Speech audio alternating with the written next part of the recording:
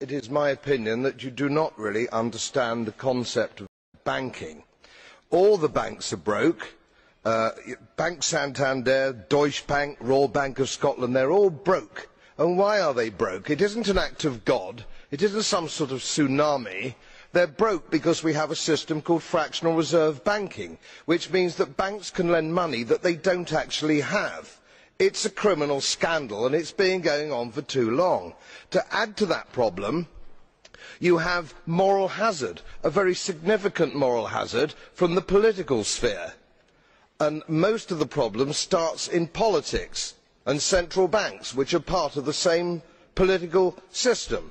We have counterfeiting, sometimes called quantitative easing, but counterfeiting by any other name. The artificial printing of money, which if any ordinary person did, they'd go to prison for a very long time.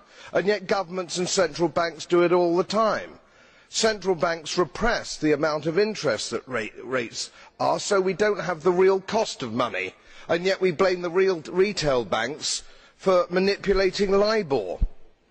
The sheer effrontery of this is quite astonishing. It's central banks that manipulate interest rates, Commissioner.